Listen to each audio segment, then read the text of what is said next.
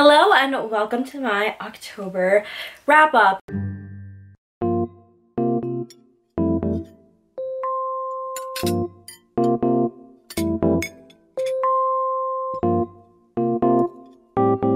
October was solid reading month. I read about 11 books. Considering how busy I was and how stressed I got to the point where I was like, I can't read, I consider that a win. So it was a lot of Kindle books just because when I get stressed, I tend to be like, I don't want to read anything physically. Like I can't think about picking up a book. So Kindle just makes it really easy for me to read. So let's just, without further ado, get into all that I read in October. I'm sticking really strongly to my goal of doing a wrap up for every month of the year, so I'm excited. I started off the month by reading Wilder Girls by Rory Power. This is about a all-girls boarding school on this remote Maine island, and they're all like under quarantine because they have this thing known as the tox, and it's kind of like turning them otherworldly. I read this one on audio. It is queer. It's an all-girls school, so you know the girls are kind of stuck together on the island. It's definitely it's supposed to be horror, but it reads more like dystopian horror to me because it's kind of like this not virus, but like this thing that like mutates them, and it's very like survivalist, like Lord of the Flies vibes. I ended up giving it 3 stars. I thought it was really solid. I liked how from one of the girls' POVs, like it was like broken poetry kind of. I always enjoy that in books. But besides that, you know, like the horror was like good, but I kind of had a hard time being like super engaged in the story. I thought it kind of dragged at some parts, and it ended up being, again, like more like survivalist, less horror-y. And the ending kind of like annoyed me because I didn't like how open-ended it was left. I was like, I want like more of a conclusion, but maybe that's just me as a reader, you know, gravitating towards stories that have more of a conclusion. Next, I read Alien Tyrant by Ursa Dax. I read my first Ursa Dax book last month, and I decided to start her first series. I've been like on a serious alien romance kick this year. In this first series, we follow these girls, and they're basically kidnapped by their government and brought to this alien world, and once they land, like they're trying to like study these sea sand warlords that live on the planet, and our main girl is a linguist and she's like trying to decipher the language of these people. And then our main guy has a vision in this like sacred pool of his fated mate, and he sees our main girlie and he's like, she looks really weird, but then he sees her when they attack the ship of humans that lands on the planet, and then it's like her having to figure out like how to survive on this planet. You know, I thought it was fine. I enjoyed like the premise and the setup of this world. I thought like the sea sand world was really fun. You know, it was good. It was fine. So I gave it 3 stars. Next, I was like, you know, if I'm reading all these alien romances, I might as well return to the world of Ice Planet Barbarians, and I read the 9th book, Barbarian's Heart, and in this we have Stacy and Pashov, and we see them together from the first books, but then something happens and he gets amnesia and he doesn't remember her or their son, and I definitely really enjoyed this. I just love all the Ice Planet Barbarians books. I find them like super bingeable, really good starting point for alien romance, and just like really fun, escapist. Ruby Dixon has this world all figured out, and so it's like fresh and fun ways to make it entertaining even after so many books in the series.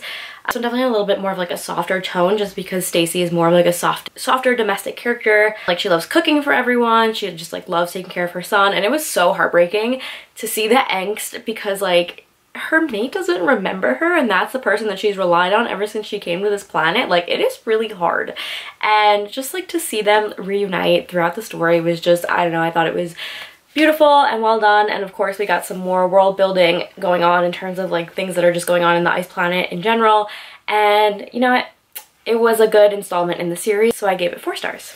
Next, I read A Study in Drowning by Ava Reed, and this was a buddy read with Tori from Tori Between Pages. We ended up doing sprints, and we both were reading at the same time, which was really fun. This is my first book by Ava, but it definitely will not be my last. They have such a beautiful writing style, and even though this book is like short, kind of, I just feel like I was taken on a journey. So it just like is a book that like it's just written so beautifully, has so many like beautiful lines of prose and just really makes you think. Okay, so what is it about?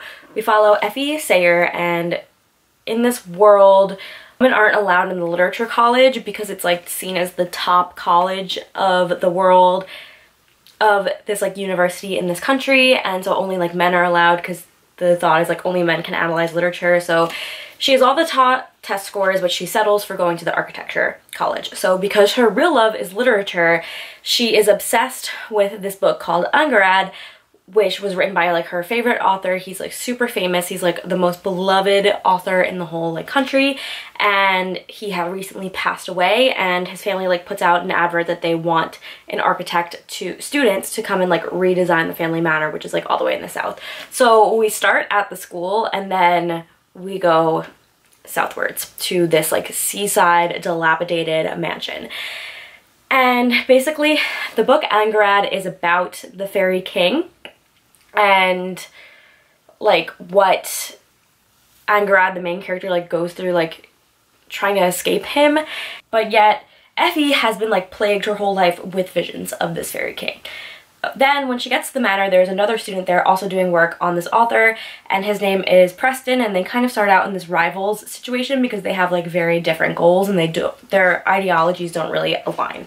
Okay, so this is just such a unique and interesting premise that has like a lot of different things going on, and it seems like it almost wouldn't work just because of the different threads of the story, but they're just woven together expertly. And the way that this is the kind of book that when you're reading it, you're not sure what the actual rules of the reality that you are reading in are, but it's just like bent so expertly that you just like can't tell like what exactly is going on, but you're just enthralled the whole time. And it's like so cool to see these realities bend and like try and figure out like what exactly is going on. Like there are just so many mysteries going on in there, and Effie and Preston have such like this really cute, really just like precious relationship that evolves. But then we also have like the terror of the fairy king and everything that is going on with that, and the story of Unported. And like I think at its core it's really about like almost a commentary on being a woman and having men feel that they need to speak for you or take your stories from you, and like the power that comes from telling your own story. And I feel like that message was just so like so expertly, like this is just a beautiful book. Of course we have like this gothic seaside dilapidated setting with like a dash of dark academia and a dash of rivals, but just like the way everything was described, like I feel like this book was just an experience. It was just an experience to read, and you should all read it and experience it for yourself, because like I just feel like I can't properly encapsulate everything that this book was. And of course I gave it 5 stars. Clearly like I'm raving about it right now. But yeah, I just thought it was brilliant. I honestly thought it was brilliant, and I need more. Next I read Madness of the Horde King by Zoe Draven. Zoe Draven has quickly become one of my favorite sci-fi alien romance authors. She's amazing. We have this world of the Horde Kings, which if you like the Dothraki from Game of Thrones, it's kind of like a similar vibe. But we have these people that are native to this planet, and they are like a nomadic people, and the Horde Kings each like rule their own horde, and they're kind of like an interconnected society. Then we have this Horde King who is believed to be mad. At the same time, we have the human colonies, and they're kind of like there because the Dothraki gave them permission, so they have to like abide by the rules of the Dothraki, but like the human governing bodies like don't give them enough resources. So this leads to a lot of trouble, because then the humans will like disobey the rules of the Dothraki to hunt and stuff like that.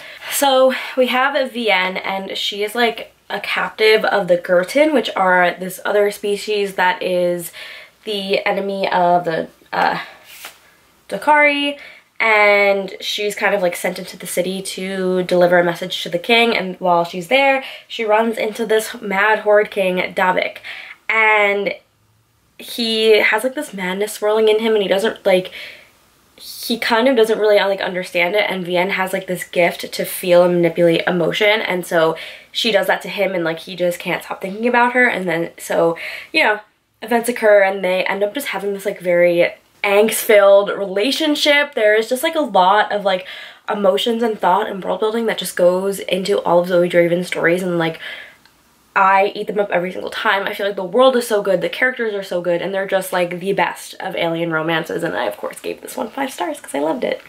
Next, I read All the Dead Lie Down by Kyrie McCauley. So I read this one on audio. Marin's mother recently passed away, and so she gets this letter in the mail from her mother's childhood best friend being like, hey, we actually need a nanny, so like you can come live with us. And when she's there, she's like taking care of her 2 young daughters, and they're kind of like terrors. And then their older sister Evie comes back from school, and then Mary and Evie kind of start to feel things for one another, but then at the same time like really creepy things are happening all throughout this mansion. So I ended up giving this one 4 stars. I thought it was a really solid sapphic YA horror. The relationship between Evie and Marin was really beautiful. I thought that the way that the horror aspect of it kind of like came about was really clever and definitely a little spooky and definitely like very creepy. And you have of course this dilapidated seaside manor setting again that I just love. I just love it. So yeah, it was a really solid read and I gave it 4 stars. Next I read King of Greed by Anna Wong. I love Anna Wong. I'm actually on her ARC team. So I got an early copy and oh my gosh, I love this so much. It's her Kings of Sin series, so like each is a contemporary billionaire romance based on a different sin. And this one of course was greed, so we follow Dominic and Alessandra, and it was a marriage in trouble. And Anna has not written a marriage in trouble, and I think it can be a tricky trope because you have a couple that has so much history. And I loved it, okay? I ate up every second. Dominic just has really gotten so absorbed in his work that he kind of like forgets about Alessandra like as a person, and he just assumes that she's always going to be there. And she's literally like, no, I want a divorce. And he has to grovel. If you want angst, if you want yearning, if you want groveling, this is the book. It was just so well done, so spicy, and like I just love that Alessandra like really felt like she lost herself in the marriage, but then like did all of these things to really just be her own person again and her own personal discovery like outside of just like the romance. And Dominic like really just trying to learn to be like a better partner while still also being like a billionaire. And like it was just so good. If you want groveling, pining, like oh, this man has to do so much to make it up to her, and I adored this. I adored this. It was heart-wrenching, like I was like sobbing, but it was so good. It was so good. Anna Wong, every book of hers I just love. I eat it up. And of course I gave it 5 stars. Then next I read another highly anticipated book, which was Hopeless by Elsie Silver. I also have been obsessed with the Chestnut Spring series as most of the book internet, and this book delivered. We're following Beau. He is the last of the Eaton siblings to not have a book, and he is a soldier for the Canadian Special Forces, I guess, and he has this prisoner of war situation that then like forces him to retire from the military, and he's kind of considered a hero, but he is suffering from some PTSD. Then we have Bailey Jensen, and she's like from this like crime family in town and has like a really bad reputation. She works at this bar that Beau like frequents more and more, like as he just slips further into his PTSD. And they kind of form this unlikely connection because the Eatons are like the golden family in town, and the Jensens are like the, you know, bad reputation family. And they decide Beau wants to get his family off of his back from worrying about him, and Bailey needs like something to just help improve her reputation around town so she can get a job, so she can actually like save up enough money to get away from her, you know, bad family. And so they enter into a fake engagement, and this was definitely more like a Friends fake engagement situation. I still loved it. I still ate it up, gave it 5 stars.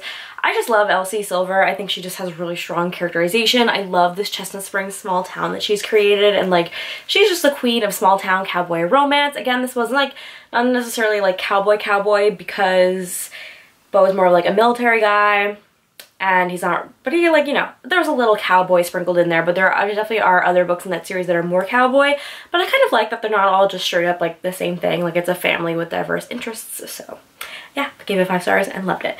Then I was like, I need to read more Elsie Silver, so I started her Golden Rush Ranch series, and I read her first book, which is Off to the Races, and we follow Billy, and she is a horse trainer, and she gets hired at this ranch where Vaughn is, it's like his family owns a mining company and then also this ranch, and his grandfather's reputation was kind of ruined, so he's trying to rebuild this ranch after his grandfather's death. and it was very heavy on the horse racing. So I was like, wow, did I miss the opportunity to like be a horse girl? But Billy was so sassy and so fun, and Vaughn was just like so grumpy, but yet you just see these two characters like come together, and there was just a lot about horse racing, and I feel like I learned some things about horse racing, and just a really solid read from Elsie, and I gave it 4 stars. Then I was like, let me continue on with my Elsie, you know, streak, and I read A Photo Finish by Elsie Silver, and this was very interesting setup and premise. So we follow Violet Eden. She is the sister of the Eden brothers from Chestnut Spring series. And she has come to this ranch to be like a horse trainer, well, a horse groom, and then she becomes a jockey. And she's just like trying to get away from her overprotective family, essentially kind of strike out on her own. And so one of the things that she does to kind of like feel rebellious is she posts a naked picture on this forum and then strikes up a friendship kind of with this anonymous guy on the internet. And then we find out that that guy is actually Cole, who is the brother of Vaughn, and so he like, you know, owns this ranch, and then he has to come to the ranch, and they end up like living in the same place in the ranch, and it's just like tension because there's obviously some reason that they like stopped speaking. And okay, yes, of course you have to set aside the unbelievability of the fact that like the person that you had an anonymous internet thing with was just happened to be in like the same location as you, and like, yeah, okay, that part, the odds are really not in your favor. But if you put that aside and just like take the story for what it is, oh my god, like there was just so much angst and tension, and like the fact that they like already kind of had this like sexual connection, and them like trying to just figure out, and like there was a kind of like a plot twist at the end, or like a reveal about a character, and like, oh, it tore at my heartstrings, but I just thought it was all so well done, and I loved it, and I also really liked the spice because of the way that everything was set up, and I gave this one 5 stars. Then, of course, because it was October, I wanted a witchy romance, and I ended up picking up A Witch's Guide to Fake Dating a Demon by Sarah Hawley. And was this one of these books that was originally Raylo fanfiction? I can't recall, but I loved it. We have this place called Glimmer Falls, which I want to move to, and we have Marielle Spark. She's kind of like the heir to one of these really famous witch families, but she's like so bad at her like spellcraft, and she like just really can't get anything to work, and so she's trying to like summon something for a spell, and she accidentally summons a demon, and now the demon is like bound to take her soul. She didn't actually want a bargain, so he kind of is like just has to stick around. But then our demon Ozroth the Ruthless, he's legendary, however, because of a bargain gone wrong, he now like has a soul. And oh my god, this was the cutest freaking thing I have ever read. If you want like witchy cute vibes, like this was everything to me. This was everything to me. Also, like, Marielle is curvy, and we keep like hearing about how Ozroth is obsessed with her curves, which like I just appreciate that in books. But like the magic was so fun, and like just seeing Marielle like come into her power and like really stand up to her family was amazing. And Ozroth like having to come to terms with his like morality and feelings. You know that Grinch meme that's like, help me, I'm feeling? That was literally Ozroth the entire book. I ended up reading this on audio, and I just bought a physical book because I was obsessed with it. I thought it was so cute. There's another book in the series coming out soon, following Caladia and I think Astaroth, and I am highly anticipating picking that one up because this one was just so adorable, like just gave all the cozy, witchy, like fun vibes, and I definitely think more people need to read this book because it was so cute, and I gave it 5 stars. Alright everyone, that was all that I read in October.